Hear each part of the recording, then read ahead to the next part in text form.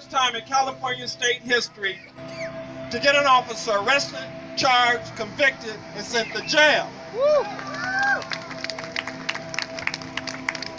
But we cannot let Johannes Messenger be the only officer for the murder of one of our community members.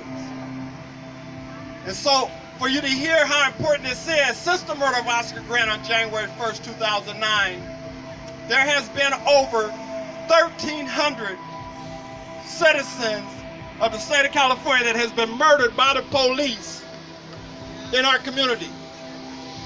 So we have work to do. Yes. And these families that will be coming to speak after me deserve justice to some degree, like we got with Johannes Messenger going to jail because of your support of our family. So from us, from Oscar, woo, we say thank you with much love and appreciation. Thank you for being here at this event, which is so powerful. My words are taken away because this is about the weapons of destruction that has been killing our community. And thank you, Kat, for sharing those words that you shared about how this destruction that has been killing our community can be turned into something constructive that can actually bring back into our community. And so I'm honored to be able to, what is the word you use?